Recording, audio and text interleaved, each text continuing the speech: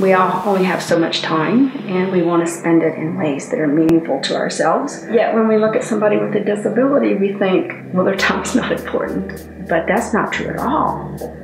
Don't we all want to be important to other people? When you have a child with a disability, when they become an adult, you look at services and you find a group home for him to live in, and you find a workshop for him to work in, and you find maybe a day program for him to spend leisure time in. When Joe got out of high school, I would have never dreamed that he could be in the regular world doing regular things with other people.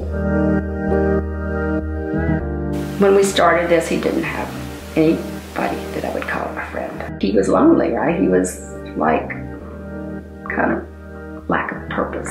You know, I always knew Joe was lovable. I love him to death. But didn't always give other people credit to think that they could ignore all of that stuff about Joe that wasn't quite perfect or that wasn't like other people, and appreciate him for the real person that he is. I guess the most important thing that helped me turn that corner is seeing it, stepping back enough to just watch the interplay between Joe and another person whose feelings for him were growing. I have found that people are more than happy to introduce Joe as their friend and to talk about the good things that he does. Joe's life now is so totally different than what it would have been if he didn't have those people in his life. He would be wasting his time.